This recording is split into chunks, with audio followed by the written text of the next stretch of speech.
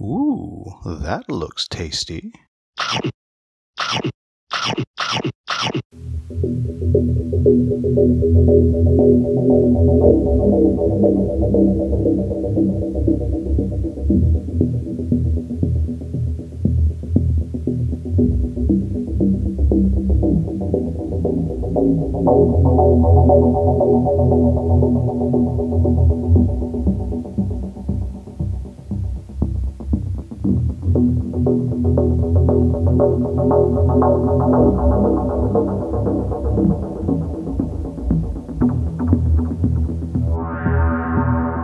Welcome folks, Today the Hungry Gamer is back with another game review, and today we are talking about Backwoods, designed by Ryan Williams. Now, what Backwoods is it is a solo or co-op game of survival, and in this game you are playing the remaining members of an expedition in 1800s Colorado. Your canoe flipped and you find yourself stranded kind of out in the wilderness and trying to survive, though you do start at the cabin there. And mostly it's a game of resource management, as you'll be managing your stats over here, and you'll be foraging as you're moving around in order to craft items, all in all, so you can complete 2 of the 4 objectives in the game. And there are several scenarios that you can play with.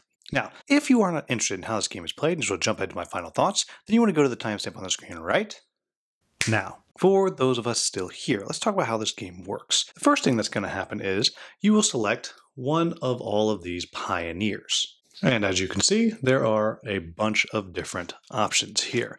As I just kind of flip through, and you'll see there are men, women, and multiple different races represented as well. And then after each player selects one of those, you will select from a variety of different traits. And all of these traits are various abilities that you have. And again, all of them are obviously significantly different. I'm not going to go through all of them, but you get an idea here. And again, there are a whole mess of them. And when you get those together, that's going to determine not only your ability, but your starting statistics. Because when you start the game, you have your 4 stats down here, which are vitality, survival, fitness, and combat. And depending on which character you are, you will start with a slight bonus, and then depending on how many players you are playing with, you will get more bonuses as you start out. And what's important here is each of these represent the bonus you get to add to all dice rolls. All checks you're going to make in the game are going to use a 10-sided die. And then, depending on what kind of check it is, you'll get to add whatever your stat is. So in this case, for a fitness check, I'd get to add 3 to my roll. And that matters because any check in this game is determined by a die roll, and you need an 8, 9, or 10 in order to succeed. Now, there are ways to add to that. You can spend your insight as you get that, which is your experience, and you're going to get this insight by completing different events. I'll talk about that in just a minute. But all in all, you get the idea on how that's going to work. Now, what you also see on this board here is you see your opportunity. And again, I will tell you when you get opportunity, but opportunity is what you're going to be using during the foraging phase of the game. And you're going to either be using opportunity to put new things into the bag, and that will, again, make sense later on. You'll spend it to draw out of the bag, or you will spend it to raise your faith. And you raise your faith by either spending a little bit of opportunity to just recite a prayer, or more opportunity to read some scripture. And over here you see your hypothermia level, and depending on how high it is, that's how much health you lose overnight. And that's how this board is going to work. And then every time you gain 4 insight, you reset to 0, and you're able to raise one of your stats by 1. Now, let's talk about the phases of the game. So you're going to start out on the Explore. And depending on how high up you are on the fitness track, will determine how many different Explore actions you have. You start with 1, but if you get all the way up to here, you will have 2. And when you do an Explore action, you're going to get to roll the die. And again, you're looking for an 8, 9, or 10. So there I have a 7, but assuming I had a bonus on my survival, I would have succeeded. Then I have a choice. I can either take one of these tokens, which will be used as a bonus later on, will protect me from wasps and mosquitoes, or look at an event card, or use in other ways as you play, or it will allow me to draw the top card of the region deck, flip it over, and put it out knowing what it is. And so in this case, I know if I go here, it's mountainous terrain, which means it'll cost me a water. And if I don't have any water, it's going to hurt me. Or it'll let me know that it is treacherous, meaning I have to do a fitness test or I'll take 1 damage. And you'll see there's different types of symbols down there. I could come down here, and if I wound up there, I would get a water, and I could pick up some bone out of a cave. And again, over here, it's mountainous and there's bones to find. But wherever it is that you wind up, what's going to happen is you will then move to the forage phase. And I talked about the forage phase. You're using your opportunity to either put things into the bag or draw out of the bag. And here's the bag. And as you'll see, over here, there's all these different resources. Now, some of them you can't put into the bag. You can't ever put food, bone, or fur into the bag. You're going to get that by killing things and fighting things. But all these other things, you're able to just place into the bag by spending your opportunity. And then when you draw things out of the bag, you will see what you get. And so here I drew 2 things out, and lucky me, I drew 2 wasps, which would mean I would become poisoned, which means until I get rid of that, I cannot heal. Really, really bad. But once you've drawn these, they go out of the game. There's only 3 of these and 3 mosquitoes in the bag to start the game. Or I could use one of these tokens that I mentioned earlier to nullify drawing one of these as I go. And the point of this is I'm trying to get the equipment that I need in order to craft items when I get to that phase. Now, there is a huge stack of items that you have here, and all of them tell you exactly what they do, and they tell you what it is that you need to craft them and how you're going to use them. And we're going to be using those mostly when we come to the event battle phase. And what's going to happen on that phase is you'll draw a card off the event deck, you have your story, and usually you have a choice of 2 things. Down here it tells you how much insight you're going to get or experience for completing it. So you make your choice, you flip it over, and you read your result. Sometimes just something happens, you have to make a test, maybe you get something. Sometimes it winds up being a battle. If it winds up being a battle, you're going to use your combat stat, and you'll be facing some kind of animal, which will wind up attacking you first. And depending on how many players you're playing with, it determines how much health it has, and you'll be hitting it back using your weapons and your combat stat. Down here, it tells you what you're going to get for killing it, and there will always be some kind of ability that it has. Now, in general, what's important is when you do combat, the animal attacks you once, then runs away. So either you kill it on your first counter-strike, or that's the end of combat. Some of them, these possessed things, some of them, like these possessed wolves, will wind up fighting you over and over and over again until one of you is dead. Then you have to give each of your survivors 1 food and 1 water, and again, if you can't, you're going to lose 2 health for each one. Then you move into the night phase, and in the night phase, you're going to draw one of these mini night cards, and each of them has something on the back, and it tells you exactly what's going to happen. Sometimes you might have something that protects you, sometimes you don't, sometimes it might be good, sometimes it's going to be bad. In fact, usually it's going to be bad. And then there you go. You come back around and you're back into the next day, and you're going to do the same thing again. Now you're going to be exploring, moving around and around until eventually you'll find the fort. And then at the fort, you'll be able to accomplish most of these objectives. So you can drop off 3 fur there. You can drop off 2 medicinal herbs there. Do both of those. Good for you. You've won the game. This one over here has to do with trading with natives, which you can find as you're going through. As you're going through the different regions, eventually you might find one that has natives there that you can trade with, or by fully exploring 7 regions.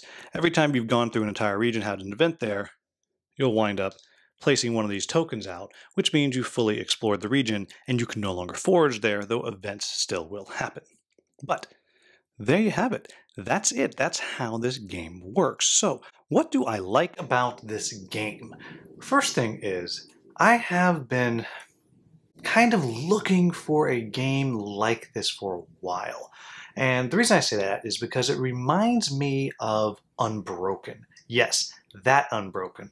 The Unbroken with a lovely, nice designer and the worst publisher in the history of board games. Yes, the publisher that threatened to sue me because I said some negative things in my review of my personal backed copy of the game. So, needless to say, I didn't hold on to that. Not because the game wasn't good. It was, a really solid resource management adventure style game. And I actually enjoyed it. But I had to let it go. Too many bad feelings. And I'm kind of weird like that. But here comes this game.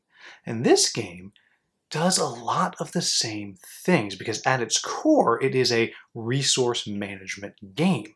But it's a slightly more complicated than Unbroken was because not only are you gathering resources as you go, but you have this bag management, this bag curating mechanic added to it, which I really like. I really like that you get to the point of the game where you are using your opportunity and you're going to use that to put the things in the bag that you know you need and then draw things out. So there still is that randomness that fits thematically as you're kind of wandering around this area trying to find stuff. You might not find what you need, but you find, well, what you get. And I do like that, but you're able to start stacking the deck, and that I really do think is possibly the best part of this game, the way that works. The second thing that I really enjoy is the leveling up system. It's very simple. You're just adding just moving your cube up one spot every time you get 4 insight. But I like that you can take that insight and you can just spend it to potentially mitigate a bad dice roll or to mitigate a dice roll that maybe you don't have a big bonus on. Or you can save it and then up those stats. And all of those stats have, in addition to making your dice rolls better, have some other kind of bonus that goes with them, making each one of those 4 tracks really, really attractive. And that's made even better when you're playing with more than one different character, because then you get to kind of start synergizing. I think that's also extremely clever. So I like all of that. I also like the crafting system a lot because it's simple, but because the resources are so tight in this game, you are constantly making choices. Yes, I could make this spear right now, or yes, I could make this trap right now, but if I do that, it means I can't make a campfire tonight. If I don't make a campfire tonight, then my hypothermia level is going to go up, which means I'm going to be taking more damage overnight. So it's constantly this trade-off that you're making, and I think that is great in a survival style game. The next thing that I really like is the character creation. You have these different characters, and there's a significant amount of characters. I think it's like 8, 10, something like that, but a goodly amount of them that all do something different. And I like that. I also like that they have done a very good job at inclusivity and with both gender and race. I think they've really made the effort there, and I think that shows. And then along with it, I like that there's all these different traits that you can then give to each of these to have not an unlimited combination of different characters you can have, but a huge variety of characters, and because of the way the traits work and the character abilities work, it's going to influence how you build the character depending on the combination. I think that is wonderful. And then the last thing that I particularly like is just the general flow of the round. You know what's coming, you know when there's going to be events, and when these events come, they're going to have often this kind of choose your own adventure style thing. And even that can be mitigated if you've done a good job with your exploration. So you might be able to flip them over and see what both of the options are and so on and so on. And I think that's very, very clever. But mostly I like that there's always that kind of, I'm lost in the wilderness, I don't know what's going to happen. In my time playing, I never was like, oh, well, these are almost always bad. I really didn't know. Sometimes it was bad, sometimes it was good, sometimes it was neutral, sometimes it would lead to a fight, sometimes it wouldn't. And at the same time, because food is so scarce, sometimes you're really hoping you get ambushed. Maybe you can kill the thing and you have something to eat. And I think that works really, really well. So what are my quibbles with the game? And the first quibble that I have is the rulebook.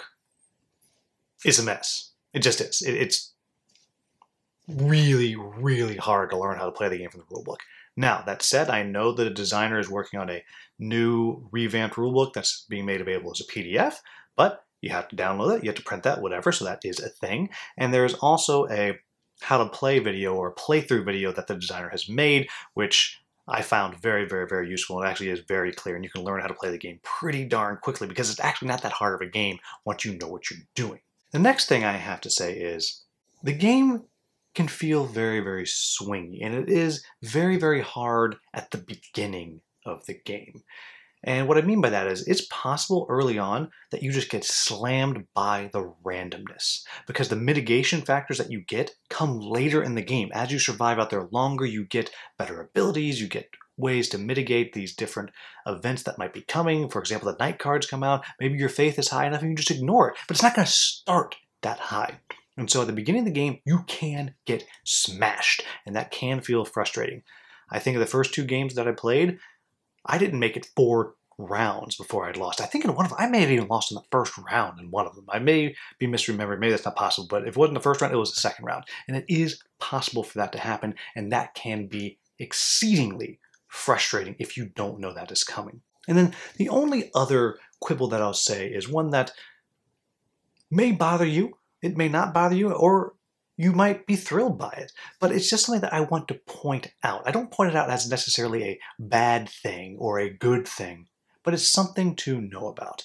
There is a lot of importance placed on faith in this game, and in this game that is Christianity specifically. Some of the item cards have verses from the Bible on there, and it is that faith, reading scripture and prayer and things like that, that you're using to build your faith to protect you from some of the demons and so on that's out there.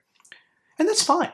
However, there is a native character in the game, and there is, I believe it's a Chinese character in the game. And I feel like that is a missed opportunity to explore some of those faiths as well. Or take a step back and just make it generic faith. And so whatever religion or beliefs you believe that the character you're playing has, that can be supported. Now, is it overt and in your face and this is the way?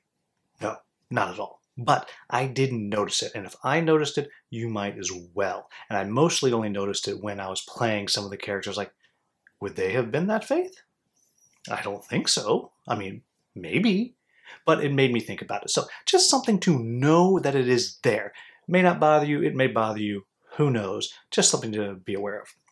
So there you have it, folks. That is Backwoods. Overall, I like this game. I think it does the survival genre well. I really like the way you're curating your bag. I like the challenge to it.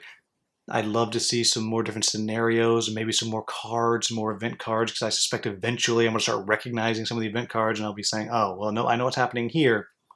Those kinds of things.